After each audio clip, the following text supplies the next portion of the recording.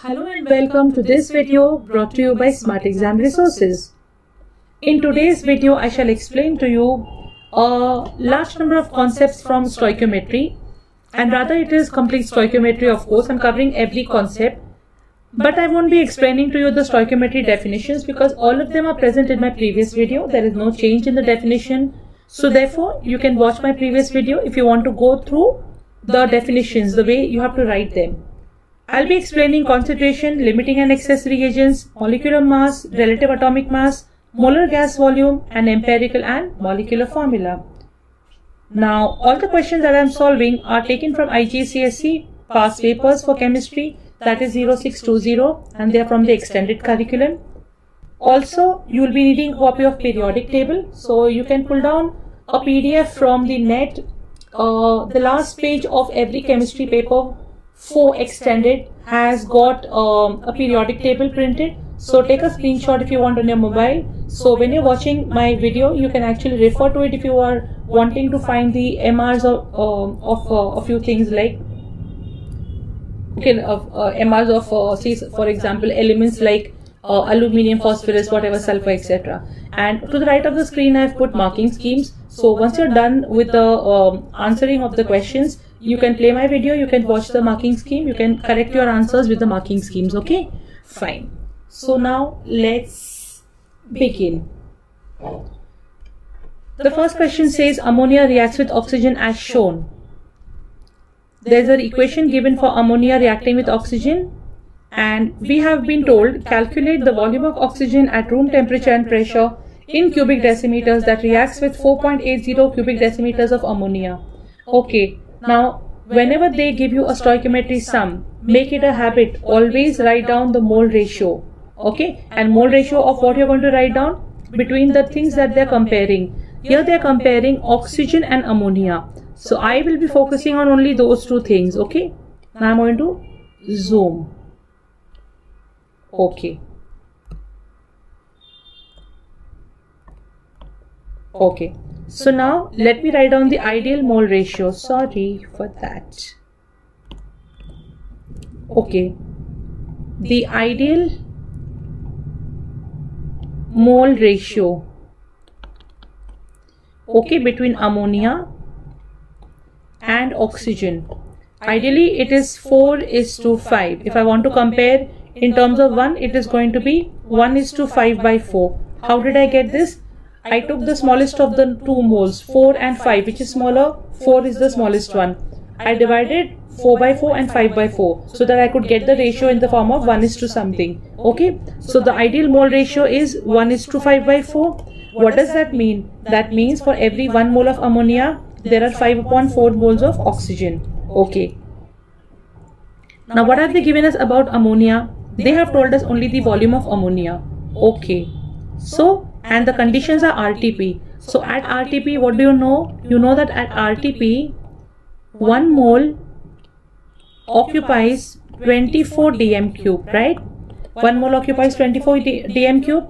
So how many moles will occupy 4.80 dm cube?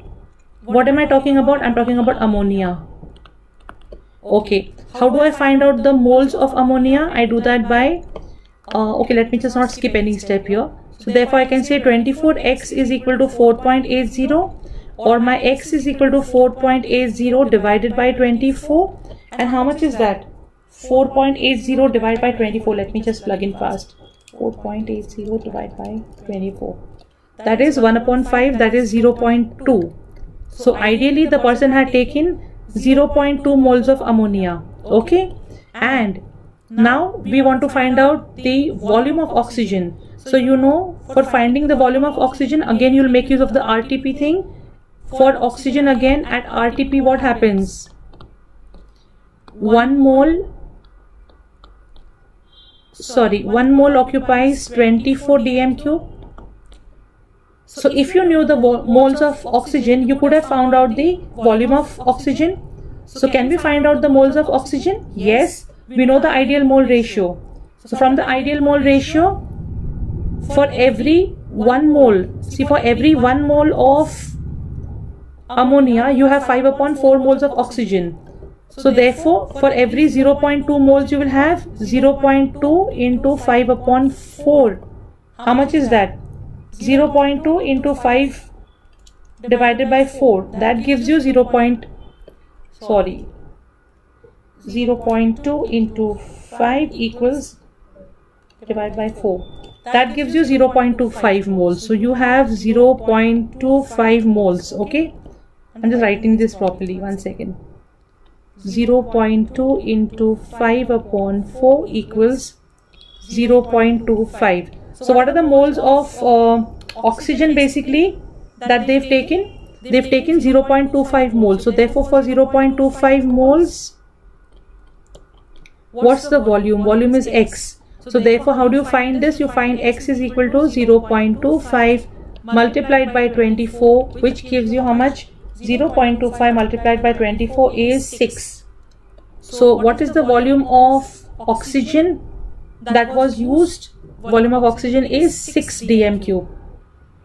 Okay, so it is that simple. What did I do? I took the mole ratio, the ideal mole ratio, and then I found out the moles of ammonia first, and from the moles of ammonia I found the moles of oxygen, and once I knew the moles of oxygen I found out the volume of oxygen by multiplying the moles by 24. Okay, so this is how you're going to solve this sum, and it is very simple. So let me just take my answers. It is 6.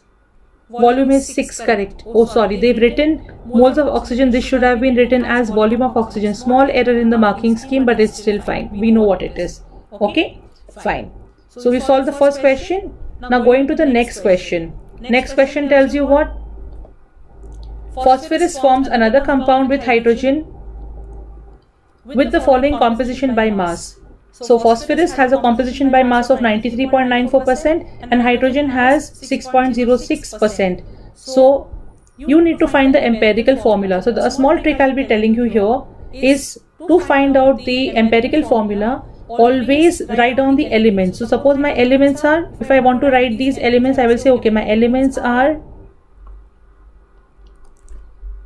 phosphorus and hydrogen. Now write down the percent by mass. How much is the percent by mass? Percent by composition you may say, or whatever. Composition by mass, sorry. Or percent by mass is still fine.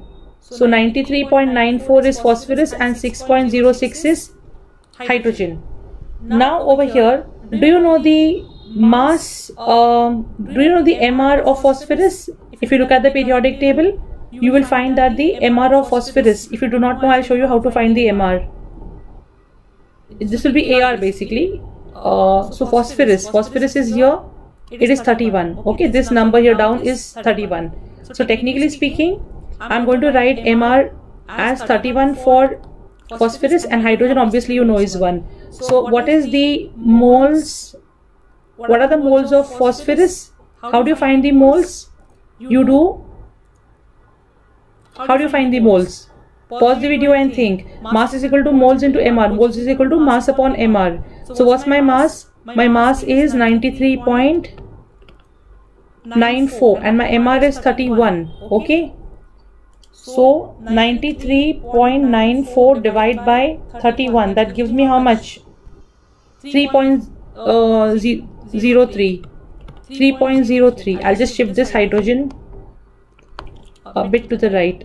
It was 6.06 and this was 1.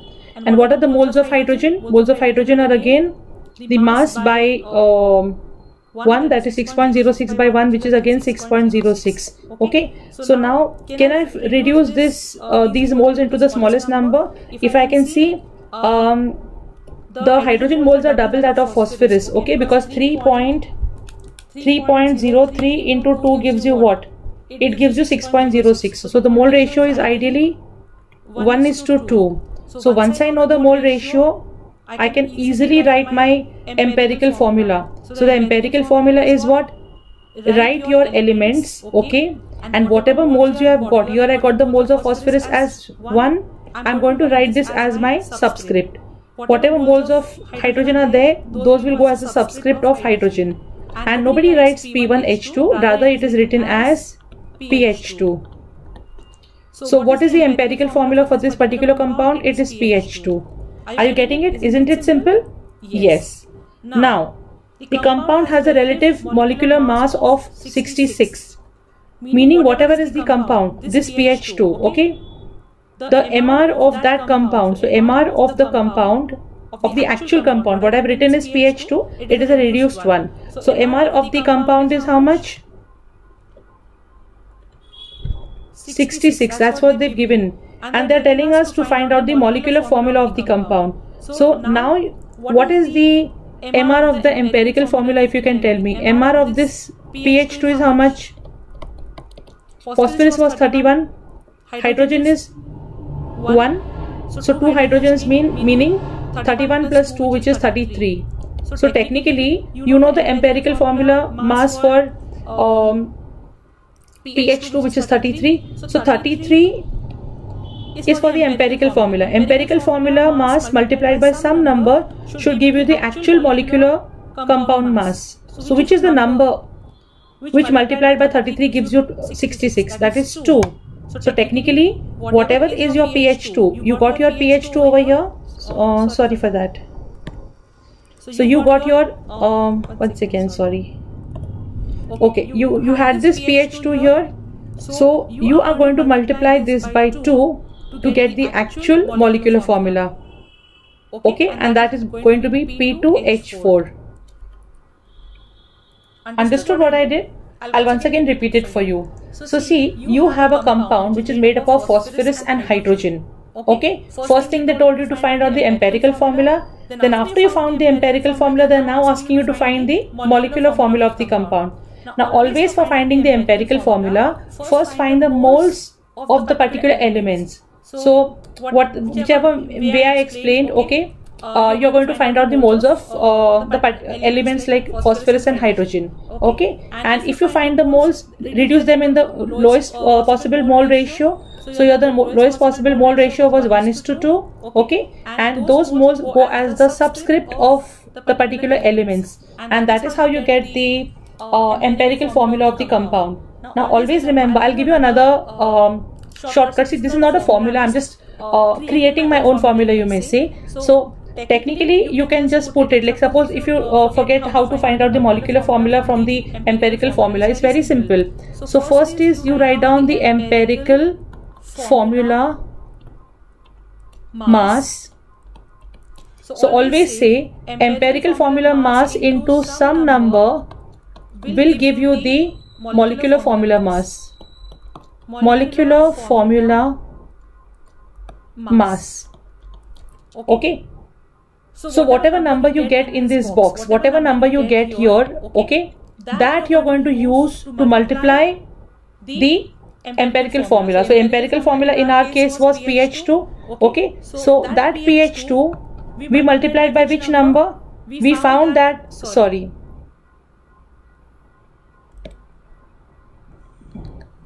So sorry for this. Okay, sorry for that. Extremely sorry for that. So basically we found that the empirical formula mass of pH2 was 33. Okay. Then we found that 33 multiplied by 2 would give me 66, which was my molecular formula mass. Now this number 2 that I've got here, I use this number 2 to multiply my empirical formula. So this becomes P2 and H2 into 2 gives me H4. So this is how you need to remember that empirical formula mass into some number should give you the molecular formula mass. Whatever that number is, once you identify that number, use that number to multiply the empirical formula, and once you multiply that number with the empirical formula, what you get is your molecular formula. It's very simple. Okay, so this is P2H4. Okay, now let us check over here. pH2 is correct, P2H4 is correct. Okay, fine. Now let's go to the next question. Okay. Dilute sulfuric acid reacts with aqueous sodium hydrogen carbonate in a neutralization reaction. Okay, so this is sulfuric acid, this is sodium hydrogen carbonate. Okay, these two are reacting in a neutralization reaction, meaning salt water are formed, and it's a carbonate, so salt water and carbon dioxide also are formed. In a titration, 0.200 moles per cubic decimeter. So this is the concentration given to you. Why am I saying concentration? Because moles per cubic decimeter is the unit of concentration. And concentration of what is given to you? Sodium hydrogen carbonate is given to you. So for NaHCO3, what is given to me? The concentration is given to me. C is given to me as 0.200. I'll just write it not here, but because I'll be utilizing the whole space over here. Or maybe I can just zoom my screen. Yeah, I'll do that.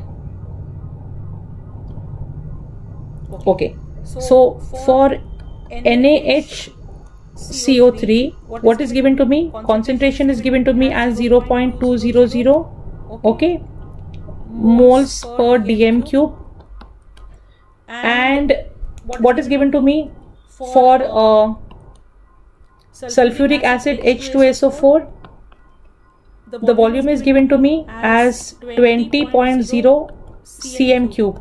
The moment you see cm cube, you're going to divide it by 1000 to get in dm cube. Okay, I'll just erase and write in small because I'll be using my entire place and I won't have sufficient space to write my answer. Just give me a minute. Okay, I've written it down. So I'm going to change this cubic centimeters into cubic decimeters by dividing by 1000. So that is going to be 0.020 dm cube.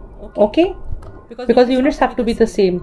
And concentration is given to you as 0.150 moles per dm cube.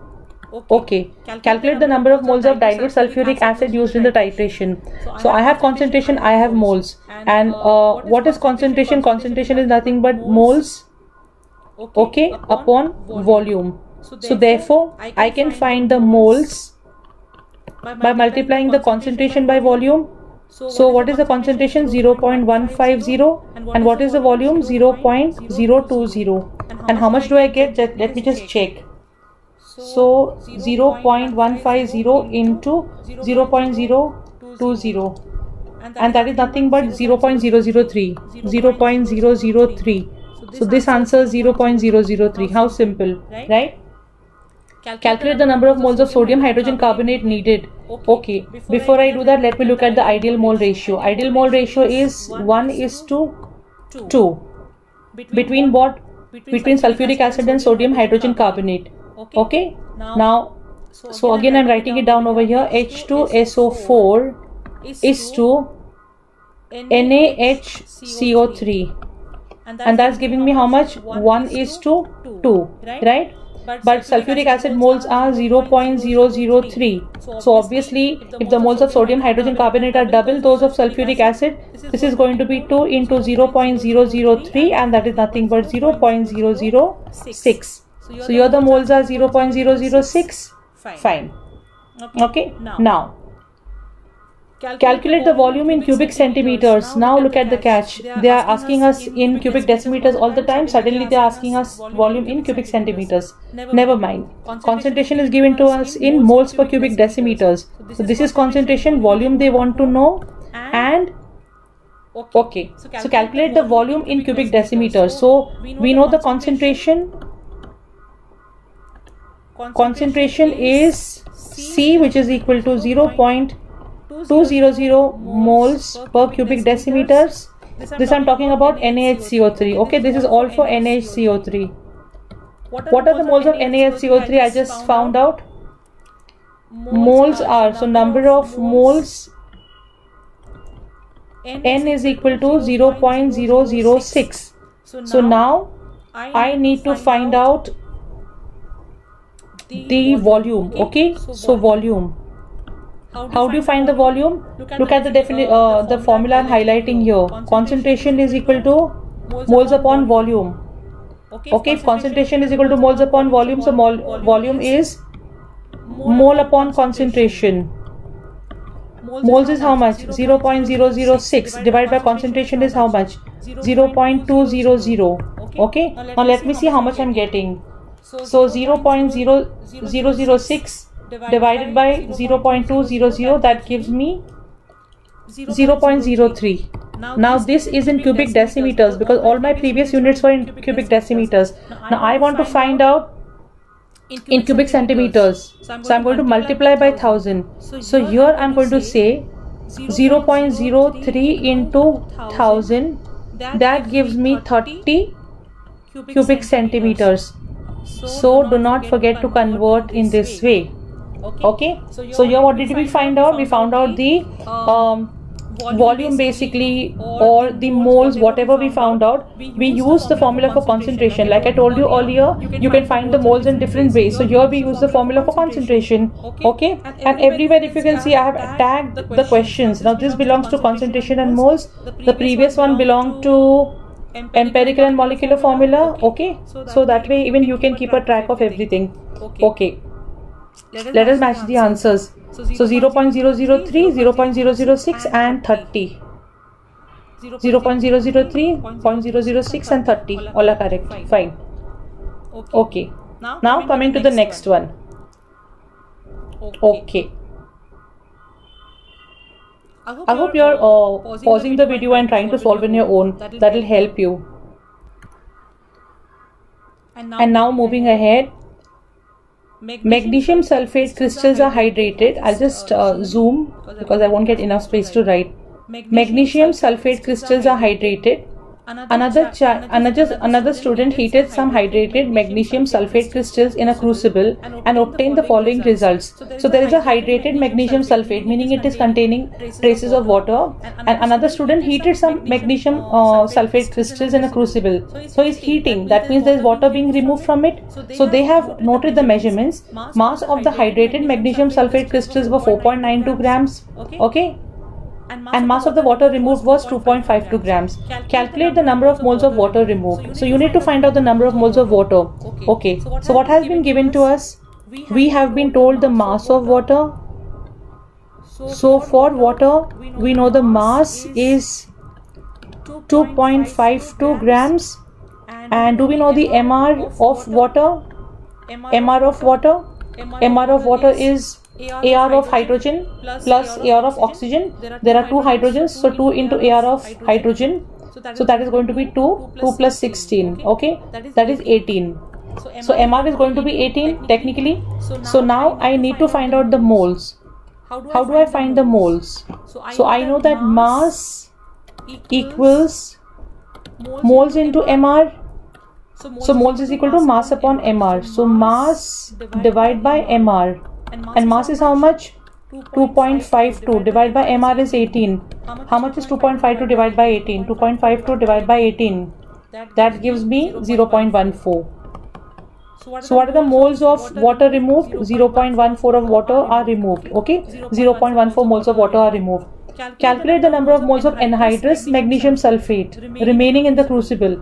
So if you look on the top, you will find that there is a mass of hydrated magnesium sulfate crystals, meaning magnesium sulfate along with traces of water. When water is removed, what is left then? Anhydrous magnesium sulfate will remain. So technically I need to first find out the mass of anhydrous magnesium sulfate. So mass of anhydrous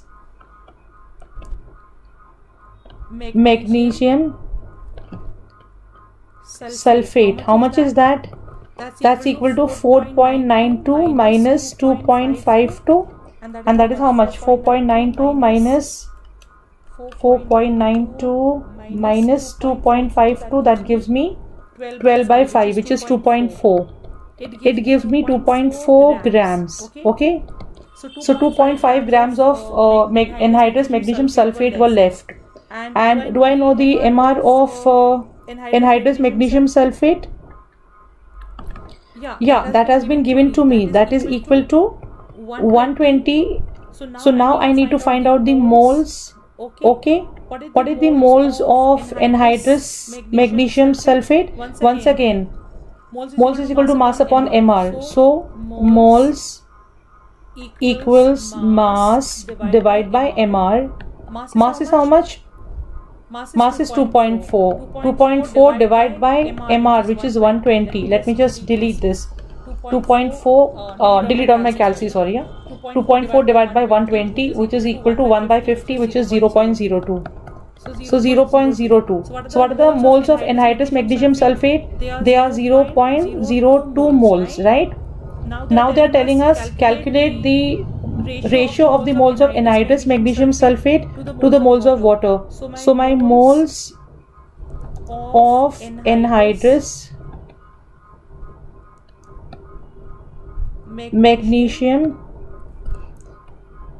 sulfate and moles of water. How much are they? So moles of water are 0.14 and anhydrous magnesium sulfate is 0.02. So if I divide both the sides by 0.02, what do I get? That's how you find out the mole ratio. So I get 0.14 divided by 0.02, which is 7. So the mole ratio is nothing but 1:7. So this is 1:7. Simple, isn't it? Okay. Now suggest the formula for hydrated magnesium sulfate crystals. So see, it's very simple. For the hydrated magnesium sulfate, what do you need to do? You need to write down the moles of magnesium sulfate along with the moles of water. So first of all, magnesium sulfate is what? MgSO4. I know MgSO4 would have been the formula for magnesium sulfate, but if it is hydrated, I need to also write H2O. Now how many of H2O? That is given to me by the mole ratio. So the mole ratio here is 1:7. So simply I will write 1:7 here. But nobody writes 1 MgSO4.7 H2O. The normal way of writing is MgSO4.7 H2O. That is how the formula is written. So it is MgSO4.7 H2O. That is the formula for hydrated magnesium sulfate, meaning it contains 1 mole of magnesium sulfate which is anhydrous and 7 moles of water. Okay, and together it makes it a hydrated magnesium sulfate. Okay, so let me just check my answers. So this is 14 is correct. Sorry, I'll take another color. 14 is correct. 0.02 is also correct. 1:7 is correct, and the formula is also correct. Okay. So technically, well, I can see one more sum over here. I'll solve it for you again. And okay, let me see how this has to be done. You can read the question, pause the video, and if you are not able to do it once again, you can do it with me. Fine? Okay. Going to the last question. Dilute hydrochloric acid was titrated with sodium carbonate solution. The equation is given to the right. Actually, I had forgotten to put it, so I just uploaded it quickly. So there is a reaction between hydrochloric acid and sodium carbonate taking place, which is resulting in the formation of sodium chloride, water and carbon dioxide. First question we won't be doing because it's not a part of stoichiometry. Okay, fine. Now B2, calculate how many moles of hydrochloric acid were used. So let us read what the data is about. 10 cubic centimeters of 0.100 moles per cubic decimeters hydrochloric acid were placed in a conical flask. Okay, so there is a conical flask. Okay, excuse me for this. Okay, so there is a conical flask here. Okay, and 10 cubic centimeters. So the volume of hydrochloric acid is given to you, and it is given in cubic centimeters. So how do you convert in decimeters? By dividing by 1000. So that is equal to 0.010 cubic decimeters. So you have the volume given to you in cubic centimeters, which we converted into cubic decimeters by dividing by 1000. Then the concentration is given to you as 0.100 moles per cubic decimeters. So we have the concentration, we have the volume. Now what is concentration? What is the concentration? Concentration is number of moles upon volume. So how would you find the number of moles? By multiplying the concentration by volume. So number of moles is equal to concentration by volume into volume, and concentration is how much? 0.100 into volume is 0.010, and that gives you 0.100 multiplied by 0.010. That is, sorry, it all got erased. That's 0.001. Okay, so this answer is 0.001. Fine.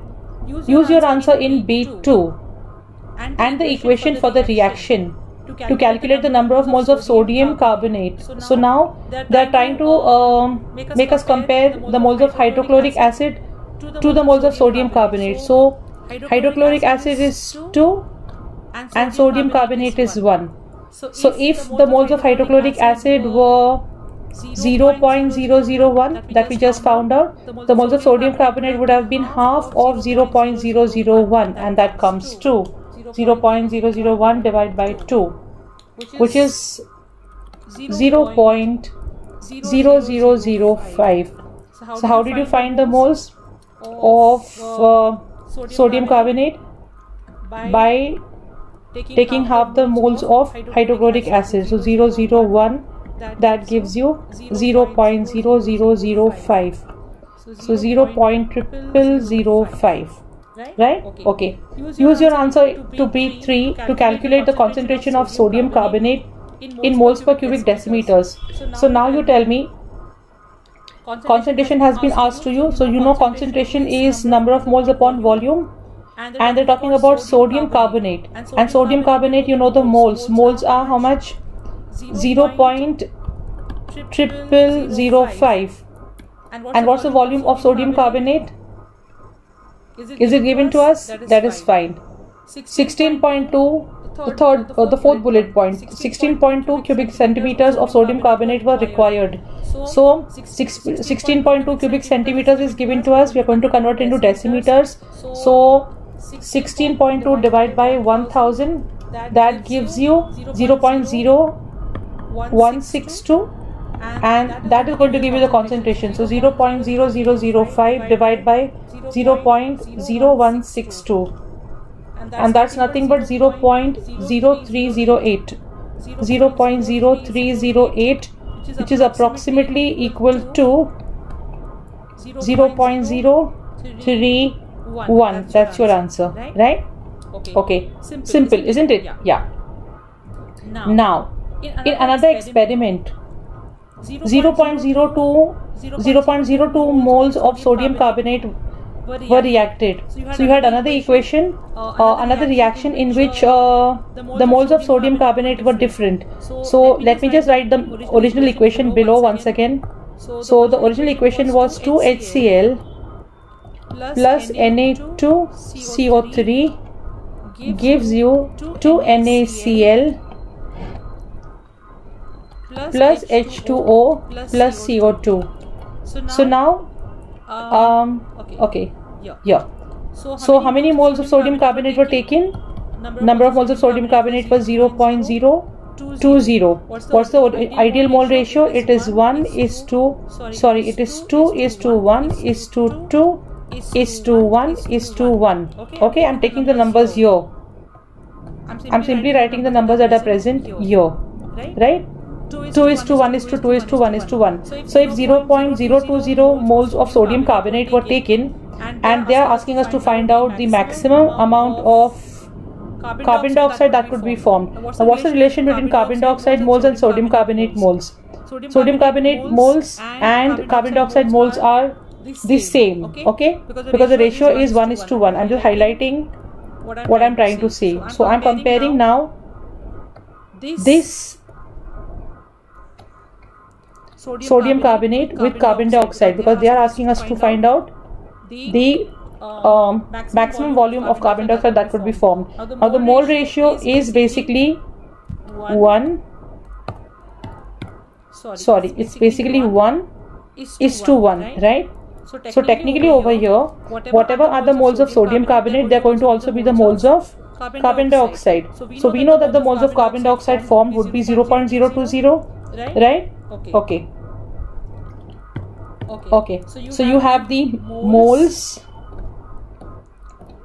of CO2 which are 0.020, And since it is RTP, we need to think about 1 mole occupying 24 dm cube. So if CO2 has got 0.020 moles, it will occupy x dm cube. So how do you find the volume of carbon dioxide? Simply by multiplying the moles by 24. Therefore, volume of CO2 is equal to moles into 24. So moles is 0.020 into 24. How much is that? 0.020 into 24. That gives you 0.48. Fine. So this is the answer. And let us check our answers with the marking scheme. This we've not done. This is not done. Okay, fine. 0.001 is correct. 0.0005 is correct. 0.031 is correct. And 0.48 cubic decimeters is also correct. Well, so sums are correctly done, and I hope you have also done them correctly. If not, then I hope you've paused and watched my video. And trust me, stoichiometry is very easy and it's interesting. Only it becomes very tough if it is not taught in the correct way. So I hope I could contribute to your learning in some way. Fine. So well, this is all on stoichiometry, and it took 36.910, so around 36 minutes it took. It took 1.5 minute more, I may say. It's nearing 37 minutes now. Well, so before it touches 37 minutes, I would like to end this video, and I'm going to call it Complete Stoichiometry in 35 minutes part 2 again. Okay, so thanks for watching my video. Stay blessed, and I hope this helped you in your learning. Bye bye.